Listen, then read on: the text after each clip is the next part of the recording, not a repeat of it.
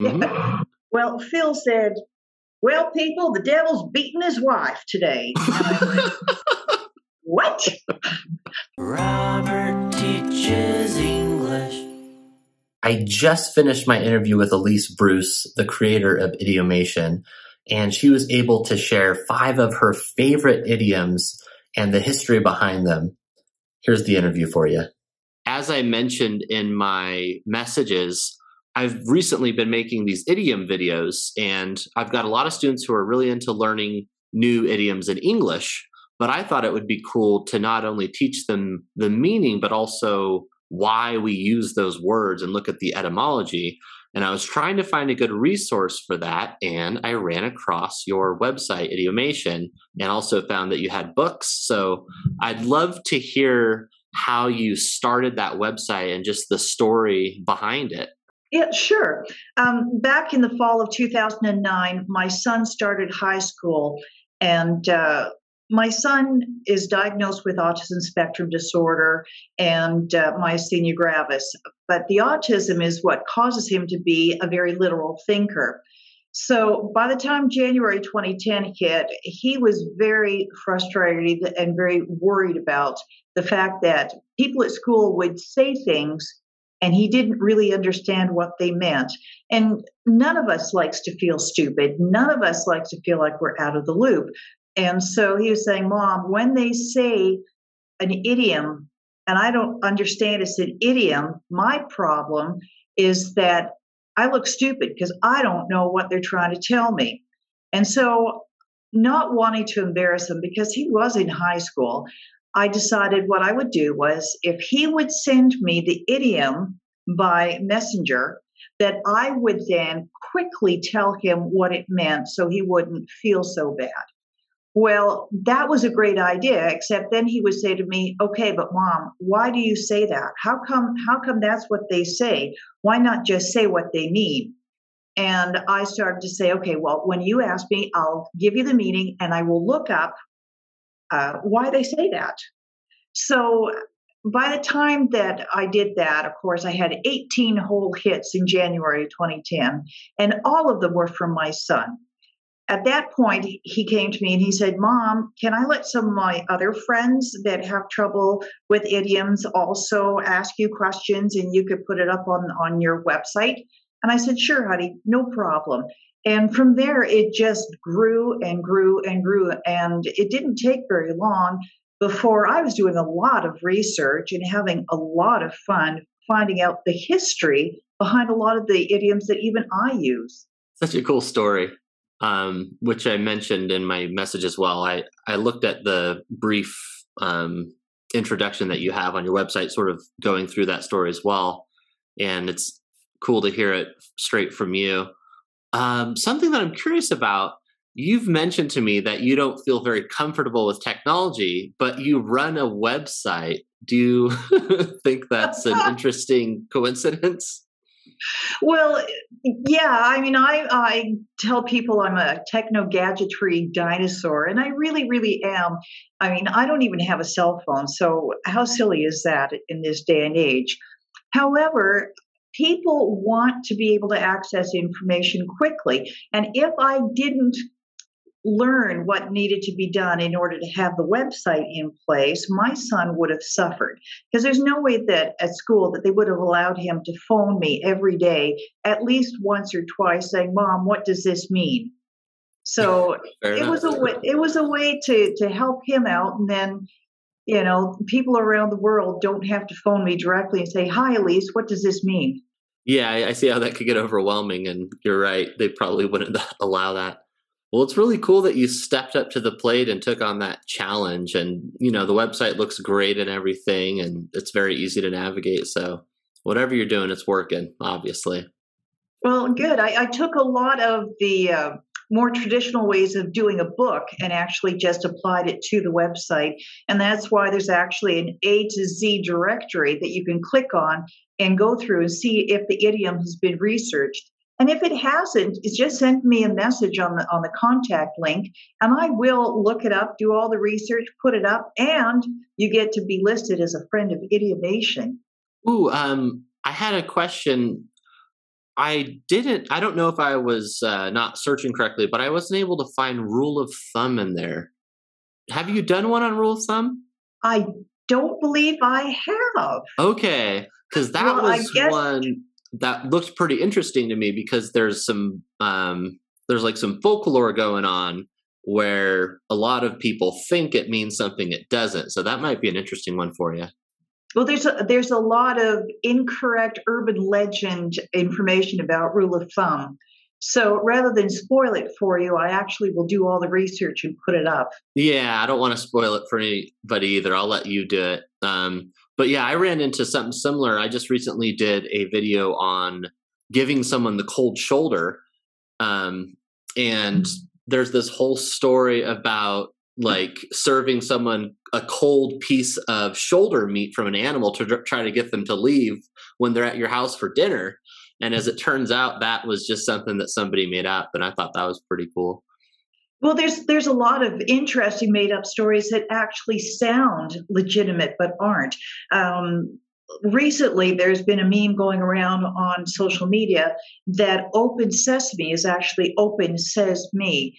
And although the story sounds wonderful, it really isn't, because that version, actually, the open says me, is a take on a Popeye cartoon from 1937, where instead of saying open sesame, he says open says me. But the history is much, much older than that. And in fact, I should probably do an idiomation on that. Yeah, that would be cool. I never heard of that one before. It sounds like you've got all sorts of cool stories. Speaking of which, I was hoping you've got tons and tons of really awesome stories on your website and also in your books. But I was wondering specifically, what are 5 idioms that you really enjoy, either the meaning of, the history of, and if you could share those with the audience, I know they would love to hear about them. Okay. Well, one that I did recently is dime store hood. And we've all heard people talk about that, the dime store hood. What in the world is a dime store hood? And basically, it's, a low-level criminal, a low-level gangster, okay? And it sounds like it's something that should come out of the 1930s, don't you think? Yeah, it sounds pretty old. It does, I mean, when's the last time you went to a dime store? Exactly. Exactly. I mean, we have dollar stores now, and believe it or not, dollar stores are what dime stores used to be 100 years ago. Surprise. So I did a lot of research, which of course involved finding out when was the first dime store actually around, because you can't have a dime store hood unless you have a dime store. And the first dime stores in America were in 1896, believe it or not. And those were the Crest stores and the Woolworth stores. But the thing is, they didn't have cheap merchandise. What they had was inexpensive merchandise. Frank Woolworth, who created the Woolworth stores, decided to cut out the middleman and go directly to the supplier, directly to the manufacturer, and buy items, and then put everything out on tables for a dime or less. And that's where the dime store was. So they were quality stores. So we find that, okay, 1896 and afterwards would be when there would be a dime store hood. So then the hunt becomes, well, where did hood come from? And hood is actually a shortened version of hoodlum. And so at that point, yeah. So it's all right. When was the first time that people were talking about hoodlums? Well, you have to go back a fair bit. And at the turn of the previous century, newspapers were talking about gangs of young boys who were thieving from stores, and they referred to them as hoodlums. Well, that's fine, but there were no dime store hoodlums, so we had to keep on looking for hoods specifically, which took me into a lot of interesting places until I finally found the International Association of Chiefs of Police. And in a 1933 report is the first time that they refer to hoodlums as hoods. And they specifically talk about thieves being hoods. Okay, so somewhere between 1896 and 1933, you have to start looking, where did dime store and hood get connected to each other? Well, the harder that you look, the more difficult that it is. And I went through countless old books, old newspapers. I mean, I spent hours, and I have not been able to hook up dime store with hood, which is interesting because they did have dime novels back then, which is a whole different entry. So the question then becomes, if dime store hood, if those words were around in the 1930s and they weren't hooked up, where did they get hooked up after 1933? So hunt. And the first instance that I could find where it was written was in a Stephen King novel called The Body. But that was in 1982. So although the entry is up on the blog, I have told people that I've sent out a message to Stephen King's people asking them if Stephen King actually is the person who coined that phrase. Because if he is, then 1982 is a start year. If he isn't, I've also asked, if he isn't, where did he hear it, and when did he hear it, and who did he hear it from?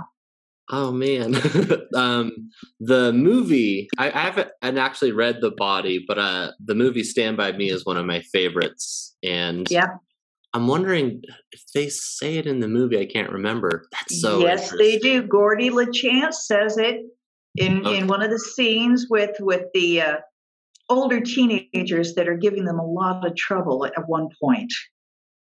Yeah.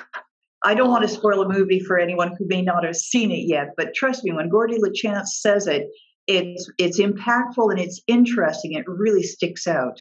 Yeah, if you guys are looking to watch movies in English to improve your listening and comprehension, I highly recommend Stand By Me. It's one of my all-time favorites. Love that movie. Oh, so I'm assuming Stephen King's people haven't gotten back to you yet. Not yet. It could take months before you hear back.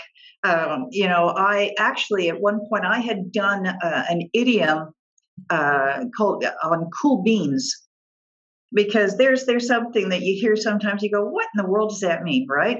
But I had talked with Jerry Flowers, who was in Nashville and had managed a lot of people, and he said he first heard it from Aaron Tippett. And so I sent a letter to Aaron Tippett. And 2 years later, I got a message back. This is from Aaron. I don't know where I heard it from. I used it, and I used it in front of Jerry Flowers. I got no idea where I heard it. So you really do your research. That's so cool. You're sending letters and reaching out to individuals.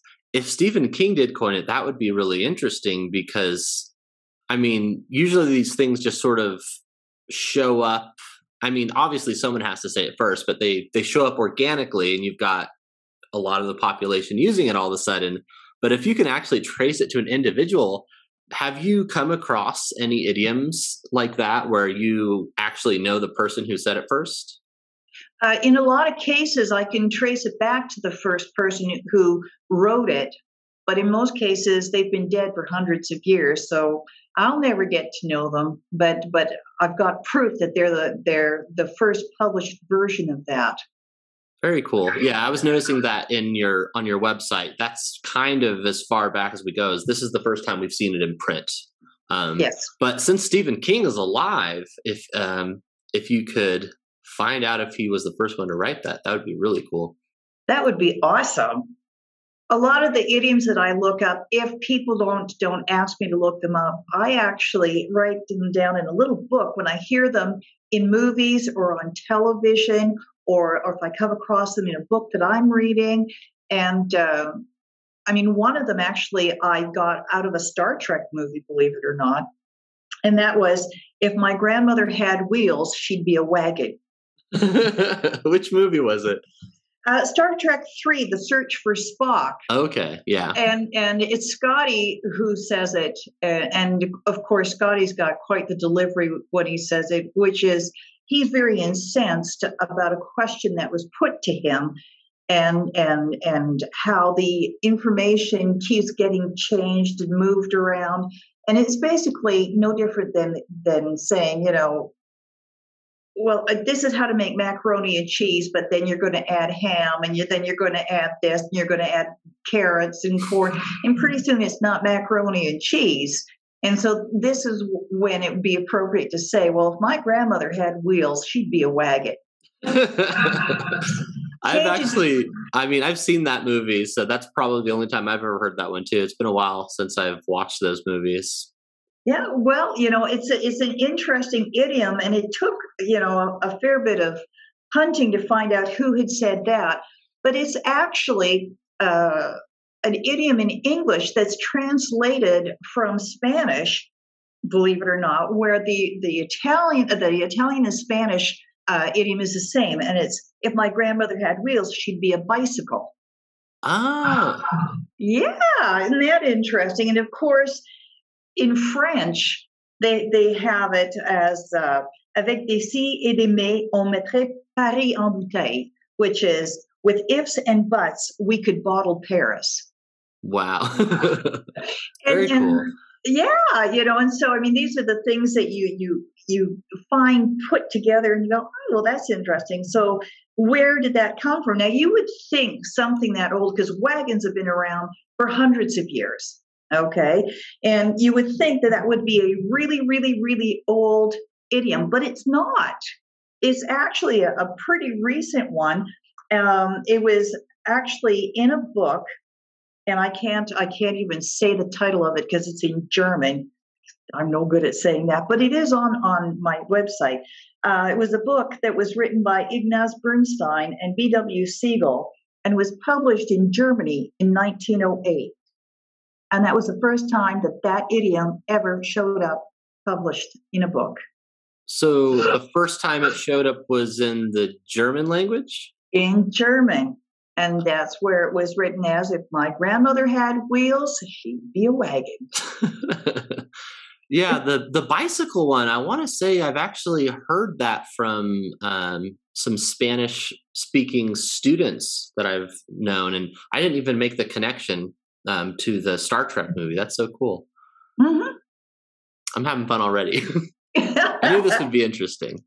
Oh, well, and this is why you can see why it's addictive for me as a researcher to look up all of this stuff. Because oftentimes I do know what the idiom means, but I don't know what the history is. And the fun is in going back, and seeing how it's mutated from the past into the idiom that we use today. And in some cases, it does mutate, and in some cases, it doesn't. When I first moved to the South here, I was listening to the radio, and there's a radio show host here on talk radio called Phil Williams. And we were going through some kind of strange weather. When it's raining outside, but there's sunshine. It's a nice sunshiny day, but it's raining all over the place. A day like that, right? Mm-hmm. Yeah. Well, Phil said, well, people, the devil's beating his wife today. And I went, what? Yeah, the devil's beating his wife. And I had never, ever heard that. Never in my life. Okay. So, of course, that was time for me to go and take a look at, where did this come from? Could this really actually be a real idiom, or was Phil Williams, who also is a wonderful comedian, did he just make that up so he could be funny on radio? Because he really is very funny on radio. And so it took a little bit of looking, and believe it or not, I found it in a book called The Book of Woodcraft and Indian Lore by Ernest Thompson Seton, published in 1922. And so it was interesting because he prefaced it with rain before 7, clear before 11, fog in the morning, bright sunny day. And then he mentioned that if it was raining and sunshine, that the devil was beating his wife. And I thought, okay, 1922. Except that was not the earliest one. Oh. And I thought, oh my Lord, are you serious? I researched all the way back to 1738. I know, 1738 of all the times. Oh my goodness. And believe it or not, there it was, written in a book by Simon Wagstaff. Now, there's a good name, Simon Wagstaff. You had a wife that needed beating and you were a devil? You want to have a staff. Anyhow, in his book, there's two characters who are speaking, and the colonel says, "It rained and the sun shone at the same time." And then, never out, the other character says, "Why then, the devil was beating his wife behind the door with a shoulder of mutton." Oh my gosh. It was 1730. 1738. The devil was beating his wife. Even back then, he was a hothead. That is hilarious. And yeah, I mentioned, I don't know if you saw my last message, but I hadn't heard of most of the ones that you mentioned, which is why I was excited, because I was going to learn not only the history of these idioms, but these idioms in general. And that's one that I'm going to have to pull out sometime when it's happening. I live in Colorado, so we get plenty of rainy sunshine in the summer. I'll have to say it to my wife. She'll get a kick out of that. Well, she'll either get a kick out of it or she'll give you a sideways glance and say, "Excuse me?" Probably a little bit of both. That's all right. You can put up your hands and say 1738. I didn't make that up. All right. So there were a couple of other idioms that I had suggested, and one of them was like white on rice, and the other one is hot as a $2 pistol. So I don't know which one you'd like to find out about first. Let's start with like white on rice, because that's one that I actually know, and I'm super curious about that, because I mean, rice is typically white if it's not brown rice, but white on rice, that always baffled me, and I would love to know where that came from. Well, genetically, rice is not white. Ta-dum! And I didn't know that either until I started doing a lot of research. But I found, according to the Public Library of Science Genetics Journal, that it has taken 10,000 years for rice to go from red rice to white rice. Yeah. I thought that there were different, I thought that there was brown rice and maybe red rice. I thought they did something to it to turn it white. I didn't realize that we had engineered it to become white. Yeah, it's there. The white rice is actually genetically engineered to be white. And the reason that they did that was because they found out that if they modified it and made it white, it cooked faster.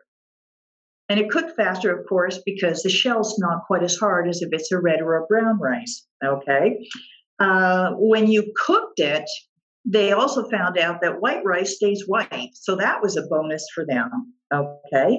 And what they found out for farmers was that if you're growing white rice, it is so super easy to find insects on your crop or to spot if there's disease on your crop so that you can actually address it before it annihilates your entire crop. So white rice, there's a reason for it, and it's not natural, but it sure is good, right? It is, yeah. I know that I've heard that brown rice has, and red rice, you get more nutrients, I guess, from that shell. Sure.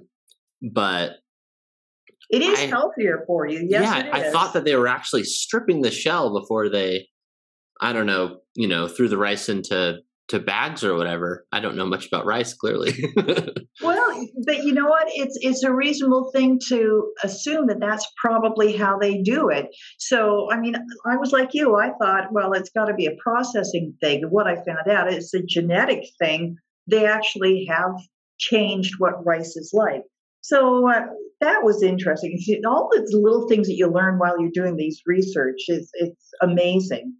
Now, a lot of people are under the false impression these days that if you say like white on rice, that you are being racist towards people who have rice as a staple in a lot of their dishes. So, oh, you're anti-Asian.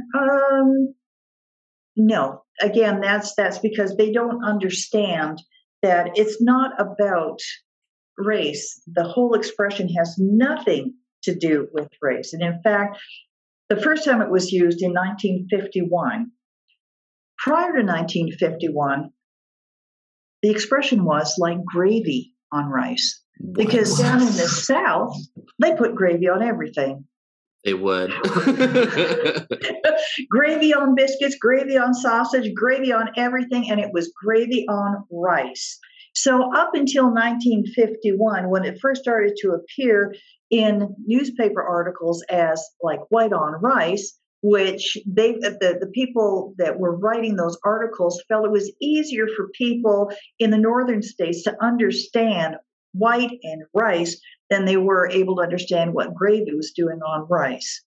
Gravy sticks to rice, but if you have white rice like white on rice, that's the way it is organically. That's it. It's white on rice.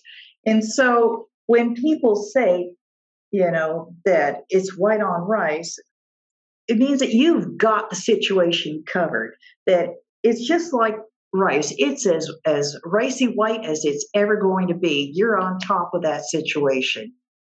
So, okay. yeah. So when one of your friends says to you, have you got that assignment completed for your students so that they can get it worked on? And you say, you know what? I was on it like white on rice. That means you've got it done. It's lickety split, ready to go. Very cool. The gravy on rice thing, very interesting. It is. Now, of course, Is that still happening? Are people still putting gravy on rice? Because I've never had gravy on rice. I've seen, yeah. I don't go to the South very much. I've been to Georgia, and that's about it. Yeah, well, I mean, I'm not a great lover of putting gravy on everything, or actually, I'm not a big lover of putting gravy on anything. But yeah, you still see it down here, and it's actually oftentimes down in the southern states, it's an offering with your rice. Would you like gravy on that? Which always throws me. But is it typically brown gravy or like country gravy? White gravy is a real popular one to put on white rice. I might have to try that. I'm going to have a lot of interesting stories to tell my wife when she gets home. Of course, I could just show her the video when I'm done. Just, sweetheart, watch this. We're lots of cool stuff. No, she'll definitely enjoy it. I have a feeling that a lot of native speakers are probably going to enjoy this particular video just because whether or not you are trying to learn more about the English language, this is interesting stuff. Well, the history behind it is just as interesting sometimes as what the idiom means. And in fact, a lot of times I go down what I call the historical rabbit hole and wind up coming up somewhere very far away from the idiom, but having learned a lot of history that I wouldn't have otherwise known. Speaking of idioms, the historical rabbit hole, there's a little bonus idiom for you guys. Oh, you're going to be a double friends of Idiomation today, aren't you? Yeah. But yeah, I should do. I haven't done down the rabbit hole. I mean, although I have that my comes ideas. From Alice in Wonderland, right? Well, I would think it might come from there, but then again, it's possible that it didn't come from there. Lewis Carroll may have actually heard it said somewhere else. So that's why I'm very careful when some people say, oh, it must come from.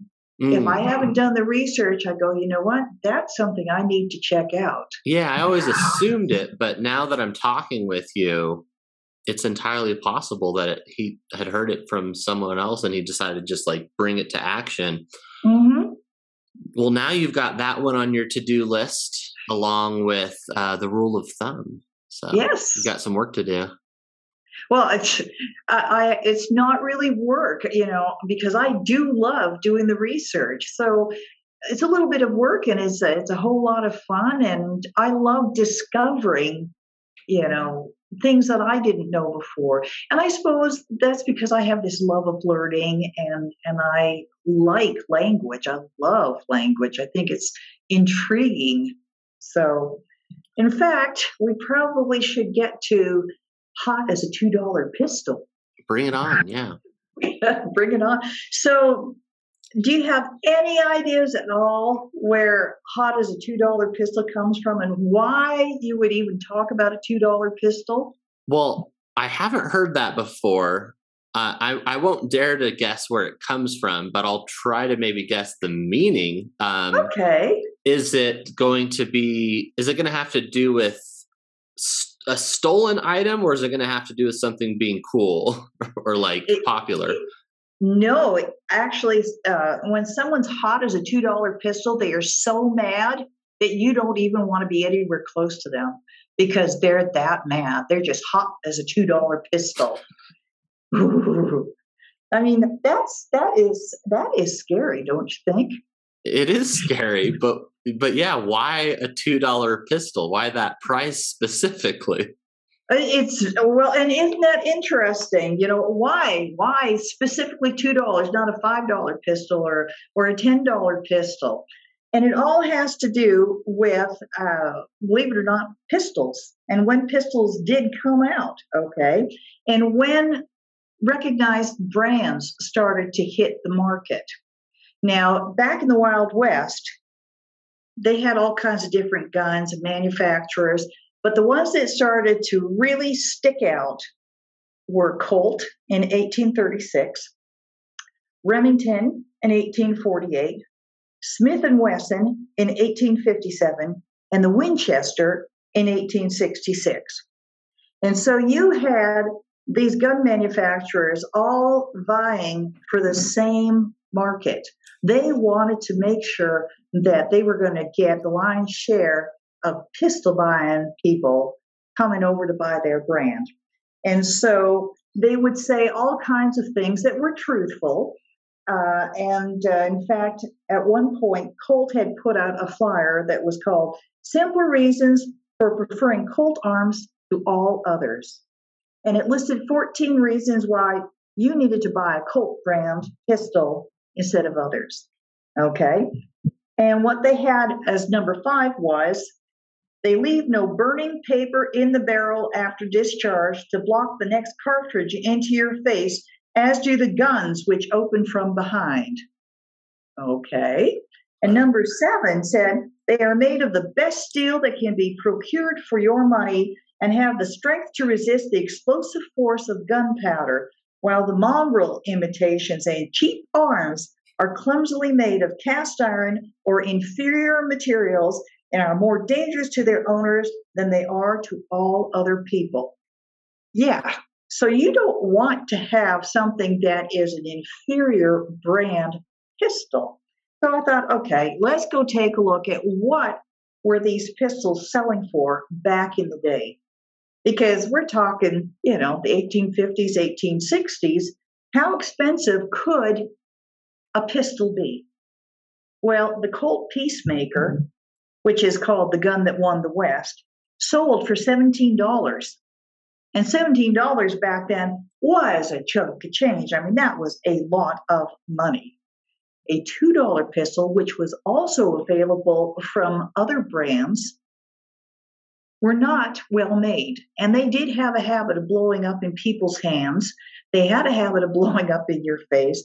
They had a big bunch of problems with them. So you could either spend $2, have that thing blow up on you, hurt you, make you mad, make you really mad, or you could just buy a $17 pistol from Colt, use it the way you needed to use it, and be happy that you had the Colt because it did the job. Okay, that makes complete sense. Yeah, so I think that's, pretty darn cool. So there you go. So into the 1850s, yeah, hot as a pistol, hot as a $2 pistol. Awesome. I could sit here all day and listen to stories about idioms, but you guys could also just go to idiomation.com and... No, idiomation.wordpress.com. Or idiomation.wordpress.com. I'll put a an image of the website here. I had a curious question after talking with you, because you were mentioning idioms that were starting as late as like the 50s and then as early as 1730 something for one of them. What's the oldest idiom that you've come across? Oh, my Lord. That you can remember, that you can think of off the top of your head. The thing is, there are a lot of idioms that I've done that date back into ancient times, ancient Rome, ancient Greece, and some that even go way, way further back than that, where you're looking at tablets. I know, isn't that interesting? And there's a lot of things that we say today that also are found in the Old Testament, either in the Bible or in the Torah, or even in some cases where you go back into other religious texts that are, way, way, way before, the whole birth of Jesus. Okay. And, it's hard to say which one is the oldest because there's a number that I could choose from. I know one that you've done is the apple of your eye, which that one was the Old Testament. Ever. So that's an ancient times, even before ancient Greece and ancient Rome, people were using that as an idiom. Very cool. Well, I don't want to take up all of your time here, but I did want to give you a chance to give a shout out to the viewers here. So is there anything that you would like to let them know about as far as your books, your website, other projects you have going on? Well, we have the 2 Idiomation books that are available on Amazon, on all the platforms.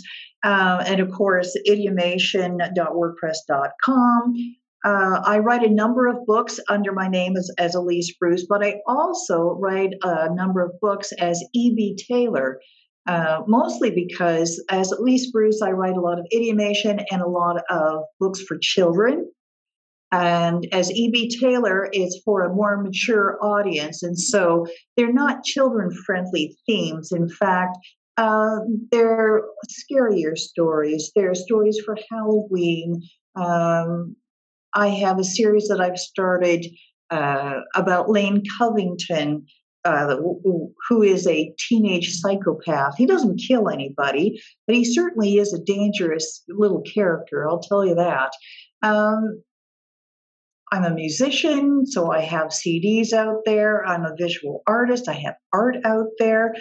As long as it's creative, I'm in there for a nickel, in there for a dime. Ooh, there's another one I should look up and chalk up to you. Oh, man. In for a nickel, in for a dime, in for a penny, in for a pound. So, you guys are getting bonus idioms. I hope you appreciate it. Awesome. Yeah, it sounds like we are similar in that sense. Obviously, I run this YouTube channel and I love doing this. I feel the same way as you, that I'm doing it all the time, like hours and hours every week, but I love learning as I research to do my videos, because even though I have a master's degree in TESOL, if I'm covering a new grammar or like punctuation point that I haven't gone over in a while, oftentimes I'm learning it for the first time or learning new things about it for the first time, which is really cool. So it's been a real pleasure talking with you, Elyse. Thanks so much for taking the time to chat with me today. Well, I really appreciate you giving me a chance to share my passion for history and language with the people that follow you, your students, your friends, your fans, your followers. And I hope that we'll talk again soon. And feel free to ask me to look up anything. And if you have any students that are interested in finding out the meaning of something, they can send along their suggestions to me again, Elyse at ElyseBruce.com. Be more than happy to look it up for them and give them all the information. Sounds good. Thank you so much. Okay, take care.